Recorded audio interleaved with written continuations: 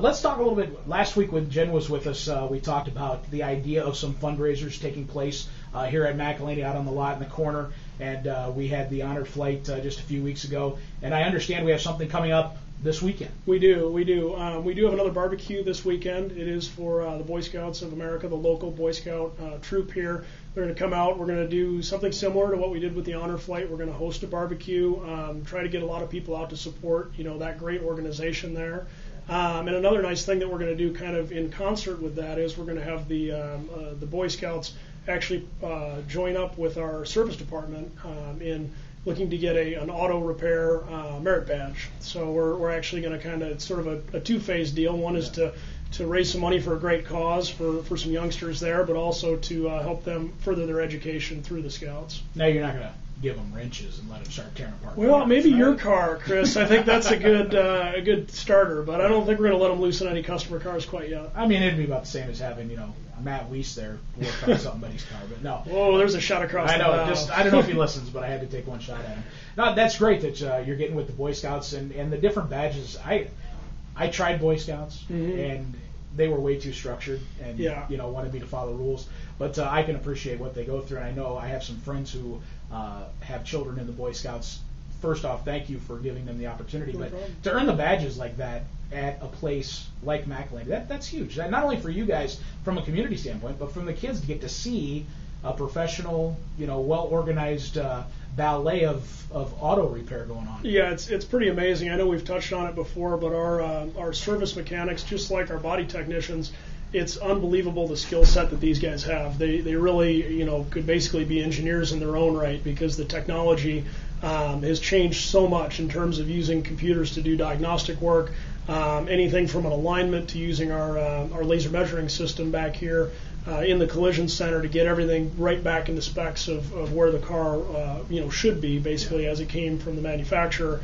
I'm continually impressed with the guys there. It's more and more difficult anymore to see a backyard mechanic or an independent really being up on the technology to fix a car that was manufactured in the last several years. Yeah, 1976 Chevy Impala compared to the 2011 Chevys. Those two totally different. There's a little difference. I'm driving my 1977 MGB, so that that's not something I can tinker with so much. But there's some folks that really could dig deep into that. But again, the technology's changed quite a little bit in the last 35 years. Yeah, so. Quite a bit.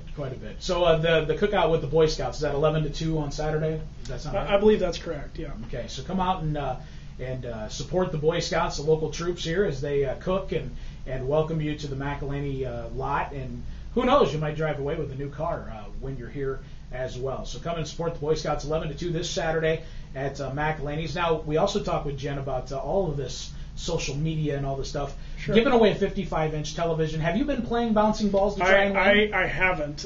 Maybe I've been playing under a pseudonym because I can't, as an employee, I can't win. So if there's a J. Smith involved there, it might have my address under there and everything else because I could really use a TV for the man cave. Well, 55-inch television is a pretty good-sized TV. Hey, you got football season about to start, and exactly. Whether you're college or pro, well, I guess the pros have started here with the preseason. Yeah. So thank goodness NFL football's back and alive and well. And but I'm more of a college football guy myself. So I'm ready for that to be here. We're less than 2 weeks away from now. Who do you watch? Hawkeyes, Cyclones? What do you watch? It's Hawkeyes and my Fighting Irish. I'm a Notre Dame alum, so I don't know how many listeners out there are either None Subway now, alumni. Yeah, everybody's switched. No, but I love watching the Hawks play and see that team too. So I try to catch one or two Iowa games, in person, and try to get out to South Bend a couple times too. Yeah. So well, and if you win a 55-inch Vizio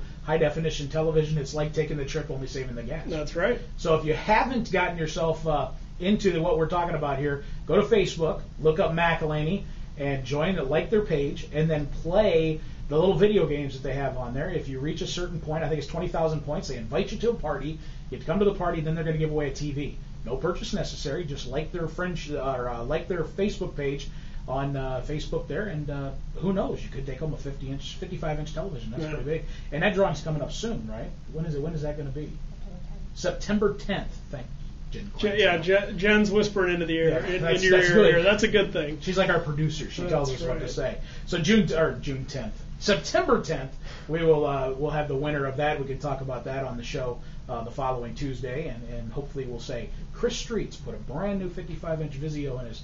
You'll have to deliver it though. I'm thinking it won't fit in my Grand Am. Yeah, I was going to say that the fix might be in if you're the winner here, Chris. Come on! I love playing. I'm going to become a professional bouncing ball player. That's good. If there's such a thing. I wonder if there's a spot on your W-2 to report your income for that. So. And, our time is up here this morning with the McEleney Minute. Drew, I appreciate it very much.